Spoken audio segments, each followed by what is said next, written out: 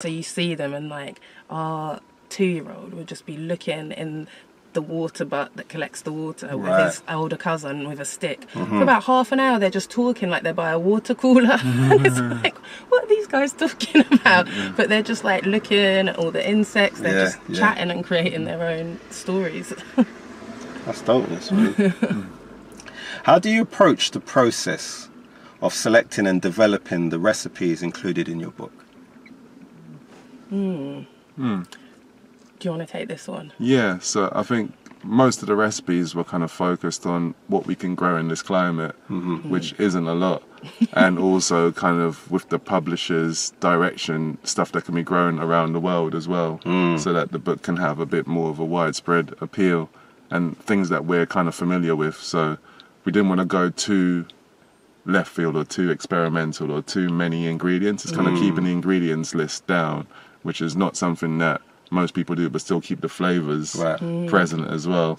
So it was basically fine-tuning that kind of balance, and kind of choosing stuff that's easy to grow, so people, when their first attempt at growing, they get a little bit of success with it, because it is quite, you're always learning with growing stuff, and there's always new challenges that will come up like year after year. When you think you've got it all sussed, something else will just come as a curveball and you have to react to it and be dynamic.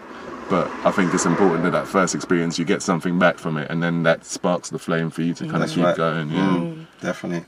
Yeah, because it's that thing of like, we've sort of learnt to replace certain things. So in our cupboards, like the flour that we use, we might be using more spelt and whole grain flour. We might use coconut sugar instead of refined sugar. So we might drop a little bit of that into the recipes, but not too much, so that people, and always provide alternatives, so you can replace this with this or that with that, to make it more accessible.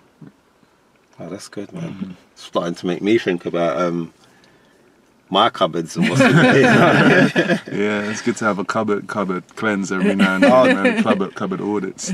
Trust me, I'll go into that a bit later with you guys, about my journey with health and all that.